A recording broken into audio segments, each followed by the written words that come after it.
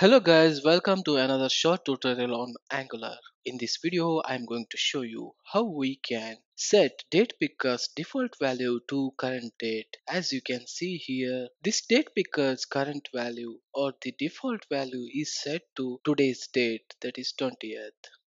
To set the default date of the date picker in Angular, we need to perform certain steps. So let's see in this video how we can achieve this one.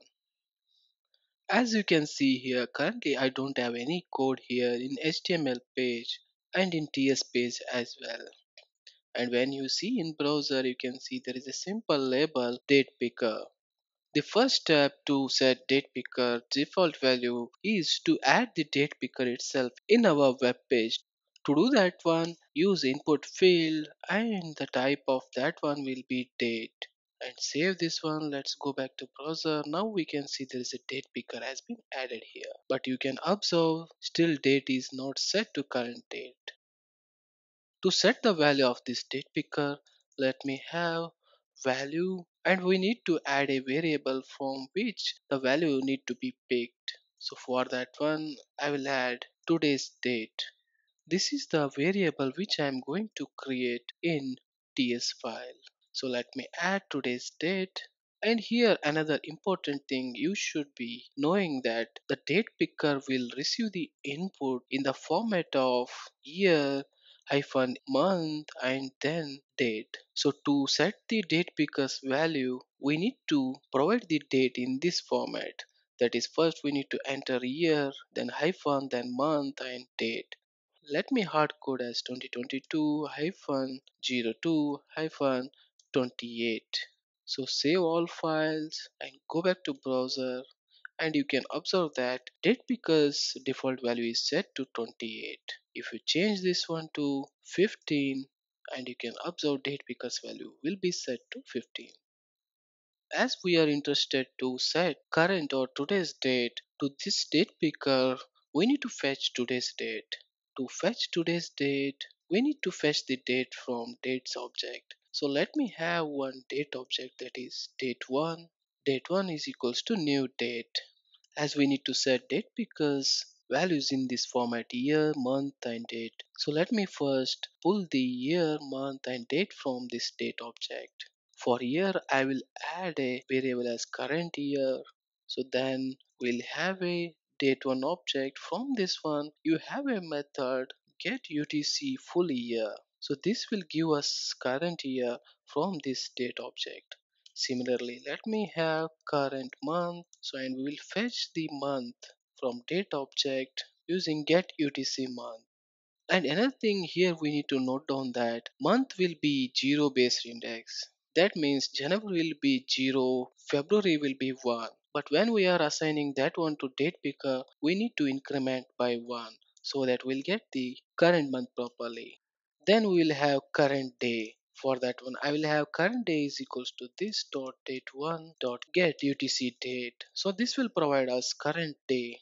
The next thing we need to do is we need to handle the dates which are below 10. As you know, dates less than 10 will have single digit, but when we are putting that one to date picker, it's expecting as two digits for months and dates as well.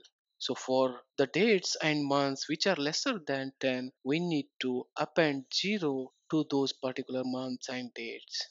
So for that conversion, I will use two more intermediate variables, that is final month, where I am going to store final month which can be directly put into today's date. And similarly, I will have final day. Then within ng on init, write the conditions to check whether the date is less than 10. For month, write as if this dot current month is less than 10, then as I said, we need to append 0 to the current month. So now this piece of code will append 0 to the current month and that will be stored in the final month which we have defined here. So if the current month is not less than 10, then we can directly assign current month to the final month. Similarly, generate a block of code for current day. This if condition will check whether date is less than 10. If less than 10, then 0 will be appended to the current day and it will be saved in final day. If it's not less than 10, current day will be directly assigned to the final day. So the final step is we need to assign this dynamic dates to the today's date variable which we are going to fed into our date picker. Initially we have initialized today's date, so let me copy that one, and within this ng on init, instead of this 2022 it will be now this dot current year. So then I'm going to append hyphen as that is the format. Then we need a month for this one, this dot final month, as we have modified the month. So then again we need a hyphen, then add this dot final day. So now we have the proper format of current year, month and day, and we have put hyphen between these year, month and day to make the format which is required for date picker. So and add for this one as this. So that's it. Now what we need to do, as you can see here, today's date was manually hard coded as 15th, but later point of time when the app initializes we are changing that one to current date dynamically. As today's date is 20th February, our expectation is this date picker should be auto set to 20th. So let's save this code and switch back to the browser, and you can see here as soon as I switch back to browser you can see the date has been set to current date. So these are the simple steps which you need to perform to set current date to date picker. That's it guys for this video. Thank you for watching this. If you like this video, please subscribe to my channel. Click on like button and share it to others.